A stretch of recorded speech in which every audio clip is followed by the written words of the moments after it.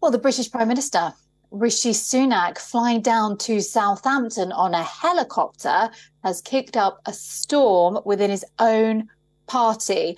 Well, in the backdrop of the country's cost of living crisis, questions have been raised on why Sunak chose to spend £6,000 on chopper travel, when a train, for instance, could have cost a fraction of that. Well, the Conservative Party leaders have come down hard on Sunak for what they call a waste of taxpayer money. The focus is on the fact that the 250-kilometre train journey would not have taken more than an hour, for instance. Well, Sunak has faced criticism earlier, too, for taking public funding flights around the country. More so after the Tories lost more than 1,000 seats in last week's local election, or since his appointment as the UK's Prime Minister. Rishi Sunak has been constantly under criticism regarding his wealth and lavish lifestyle, with opposition leaders even calling him Mr. 1%. Well, the helicopter trip is likely to add to the public perception that the British Prime Minister, who has a net worth of £730 million, is out of touch with people's issues. Well, Sunak had travelled to Southampton to announce a new government health policy that aims at easing the general practice crisis in the UK. It allows pharmacists to provide prescriptions to patients now.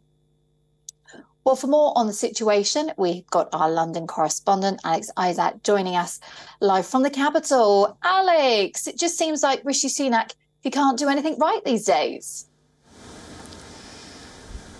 Well, he's definitely not getting himself embedded into the UK perception, that's for sure. And at this crunch time when we're heading towards a general election, it does seem a bit backhanded that he would do something so extravagant as this. Now, he also has been commented on for his A-list lifestyle. Keir Starmer mentioned that back in January when the Prime Minister took a trip via an RAF jet up to York. And again, he could have used public transport.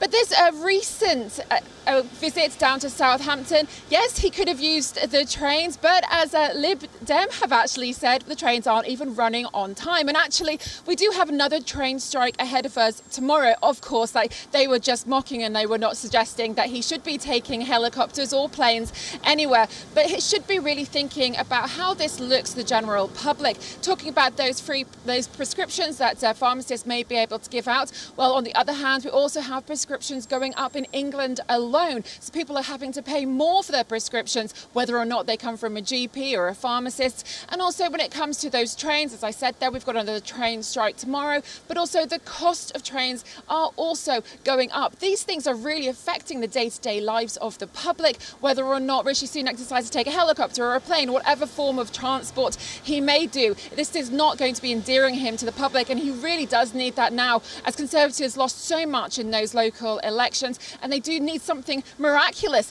to help them push through if they're going to look to win ahead of the next general election. Labour, Lib Dem are already talking about potential coalitions. Those rumours have already started, and the UK is genuinely quite fed up about how their government is looking to become more stars. They want to be A-listers rather than actually they work for the UK public, and they should be showing that more often. They are our government, and they should be doing more for the cost of living crisis that is continuing.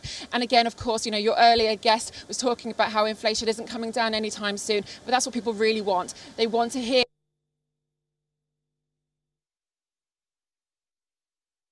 I think we may have lost Alex there, but thank you very much indeed, Alex Isaac, there, filling us in on our story of the cost of living crisis and the fact that Rishi Sunak took a helicopter as opposed to a cheaper option, which would have been the train. Yeah, very busy, but very future-facing.